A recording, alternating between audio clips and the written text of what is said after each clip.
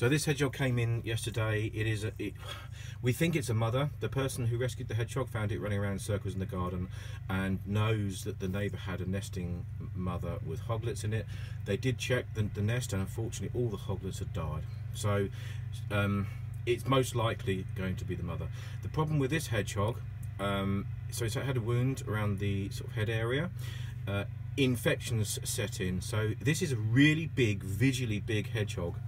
It's massive in the scales. A hedgehog that size should be about 1.4, 1.5, maybe even heavier than that. But she's 700 grams. So she's got a bunch of air. What ends up happening, they end up ballooning when they get infections, and she's got a bunch of air in her body. And I can tell this by just sort of gently stroking the spines. I can actually hear a hollow sound, but also given the weight and the shape of her, definitely. So we need to go to the vets with her straight away.